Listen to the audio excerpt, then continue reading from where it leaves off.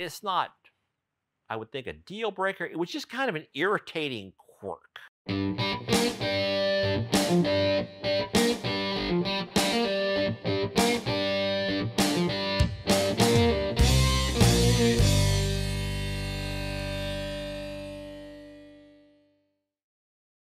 Hi, I'm Cliff, and this is my garage. And if this is your first time joining me, thanks for dropping by. Today, I want to do a quick little review on this Proform 7,000-pound wireless vehicle scale system. Now, I've wanted something like this for a long time in terms of helping me set up my Cayman track car. I wonder, well, how much does the Cayman actually weigh in the form that I've got now with the modifications that I've made? And also, what's the front and rear distribution like? What's the left and right distribution like? Just more a curiosity than anything. Now, something like this would be very handy for fine tuning a car for track usage. Now, the thing is that my skills are nowhere near good enough to have something like this make a difference to me. So I really can't justify spending $1,000 on this vehicle scale system. But luckily, one of my viewers, Jeff, happened to purchase this, and he lives nearby, and he said, "Hey, you want to, try it out and see what you think?" And I said, "Okay." So Jeff was kind enough to actually drive over here to my house and drop it off so that I could play with his new toy. So let me start off with the case. It comes with this fairly nice case. It's not super nice or super heavy duty. It's no Pelican case or anything, but it is pretty well made. I like the fact that it has wheels on the back and a handle that pops up just like a piece of luggage. That's very handy because this weighs about 45 pounds. So this will be pretty tiresome having to lug it around. But being able to pop up the handle and just wheel it along behind you, that's really nice to have. To open the case, you just pop these two latches open and fold this lid back. And the pads themselves are stored in slots in some foam here. And this isn't that cheap, crappy polystyrene or, now what is it called? Expanded polystyrene, styrofoam. That's the commercial name for it. The stuff that's white, it crumbles apart, makes a huge mess. This is not that. This is some nice high density foam. And then there's a little pad here, or this little piece. And then in the top here, there's a spot to store the wireless readout, and also some slots here to put spare batteries. So it's pretty well thought out. Now you should leave this piece in here during your storing it, because that controller unit is hanging there in that slot. And then with vibration, it does wiggle its way out. So just keep that in mind. The pads themselves are about 15 inches square, so plenty of room to fit all but the most extremely wide tire on there. And they do have like a beveled side here to help you roll or drive up onto the pads. Now, I didn't do that. I just used my lift to pick the car up and then put it down on the pads once they were in position. I'm not sure how well this beveled edge works, because if you roll up on it, maybe the tire, since it's large enough, hits it at an angle where it doesn't flip up. I can't speak to that because I didn't give that a try, but it looks like it should work just fine without popping the edge up. Your mileage may vary. Once you've got the pads in position, you turn on the control unit here by pressing the power button, and it fires up and it connects with all of the pads. And as you'll see, there's a light that's going to come on and eventually starts blinking when they're all set up, and they will automatically zero themselves out, and you'll see all zeros on the display here. Then you just put the car onto the pads, and you'll see the readout here of what your car weighs in total and how much is on each individual wheel. And that's what they call screen one, the total weight. If you're operating in a dimly lit area, you can go down here and press this button and turn on a backlight, which I found really helpful. By pressing the function button, you can switch between pounds and kilograms instantly. The unit also has a tare button, not T-E-A-R, but T-A-R-E, which zeroes out the pads if there's already a weight on them. Not sure what you'd use that for. The only thing that comes to mind is that you want to see the exact effect of putting something else on the car, like putting the driver in. So you would put the car on the pads, use the tare button to zero them out, and then you would get in the car and see what effect it had on the weights without having to, you know, record and then record the changes and do subtraction. Now, as I mentioned before, this is screen one that shows you the total weight of the car and the individual weight on all four corners. You can switch between 5 different screens on this unit, and you do that by holding down the function button and then at the same time pressing the tare button. Each time you press the tare button, it switches to another screen. Screen 2 is a front-rear balance screen, so it shows you what percentage of weight is on the front tires versus the rear tires. The idea is that, in an ideal world, you want that to be 50-50 for a good balance between front and rear. In the case of the Cayman, it's about 45-55, 45 front, 55 rear. Switching to screen 3 shows you left-right balance. In other words, what percentage of the weight is on the left tires versus the right tires. And again, you'd kind of like that to be as close to 50% as possible.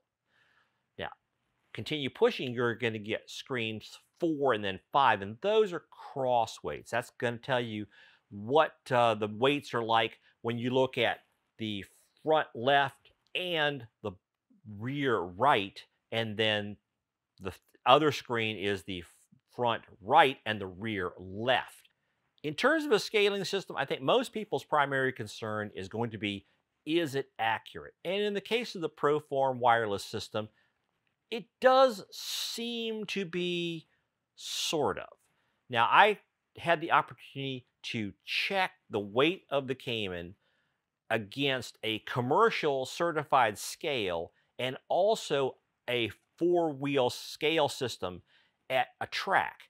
And what I found is that the certified scale and the track scale were within about 0.5% of each other. So they were pretty much in agreement.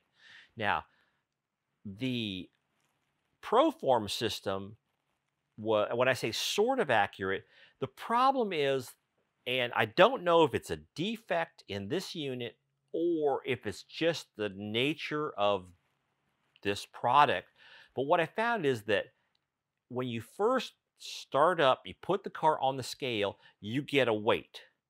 And then over the next few minutes, that weight will rise. And in the case of the Cayman, it went up about 1% or 2%. And so on average, it was right there in agreement with the other two systems. It started off a little lower than the lowest of those two, and it ended up a little higher than the highest of those two.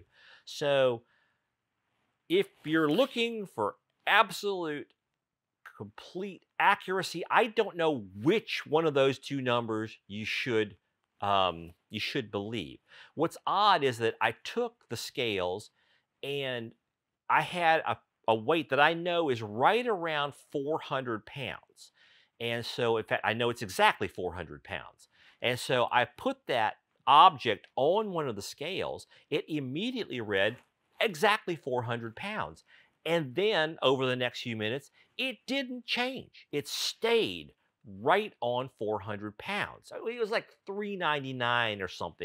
It was very, very close. So in that instance, it was very accurate. I don't know why when I put the car on there was such a change, and it was linear. It was unidirectional. It only went one way. It never went back down again. It just kept rising and rising. So, in terms of accuracy, if you need absolute accuracy, I'd say this is not what the system that you want. But I don't know, again, if it's just this particular unit had a defect and that the others perform just fine and don't display this drift problem that I found.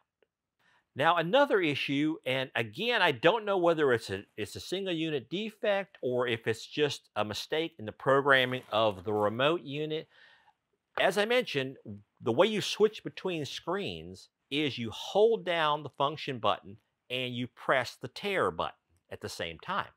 Well, the way that you change from kilograms to pounds is by pushing the function button. Now, the problem I had is that when I wanted to switch between screens, I would push down the function button, press the tare button, and let it go, and it would switch to the next screen. But it would also change measurement systems. So every time I push the tare button, it would swap between pounds and kilograms. And so when I was done, if I was on the wrong one, I'd have to push the function button to get back into pounds again. So that was, it's not, I would think, a deal breaker. It was just kind of an irritating quirk. So overall, to me, it seems like a relatively decent product. It doesn't blow me away. The quality seems pretty good in terms of, I like the case design. The pads are made of a nice, heavy die-cast aluminum. The control unit seems sturdily made enough. It's a pretty good value grade product. Now, on the other hand, I don't know exactly where the issue with the weight drift comes from, and that could be something that's extremely bothersome. I'd say if you're going to get this, get a vehicle that you know the exact weight of and see how it behaves so that you'll know how to adjust. I don't know. I have to say, though, that I kind of like it, but I find that and the thing with the button kind of irksome. Now, on the other hand, I have never had the chance to compare it against something like a Longacre unit, which Longacre unit, not Longacre Unic. I've lost my train of thought. Oh, yes. Now, I have never had the chance to play with a Longacre unit, but that's how I giggle every time I say Longacre unit. I've never had a chance to play with the Longacre version of this. And so if someone is out there has the Longacre wireless or even a wired unit, I'd love to give it a try if you live in the Northeast Florida area. Or Longacre. Hey, if you're listening, I wouldn't mind you sending me a unit to check out or even keep.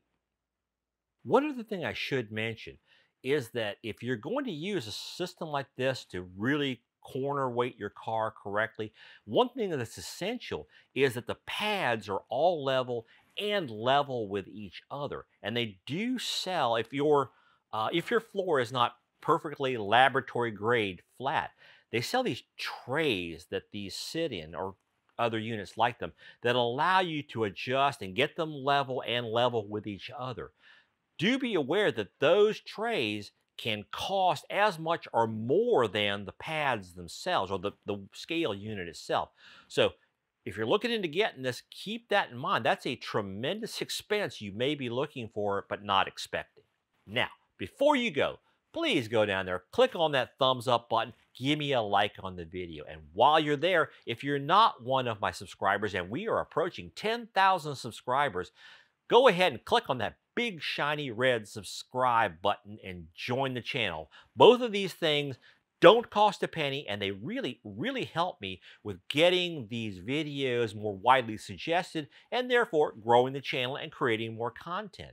And then finally, if you want to keep up with everything I'm doing here in the garage, not just when I came in track car, but also DIY repairs, just things around the house, I'm going to be embarking on a whole new series of things talking about my adventures in cars. Anyhow, if you want to keep up with all that, go down there and click on that bell icon. That turns on notifications for this channel, and that way YouTube will let you know every time that I post something new from here in Cliff's Garage. I'll see you next time.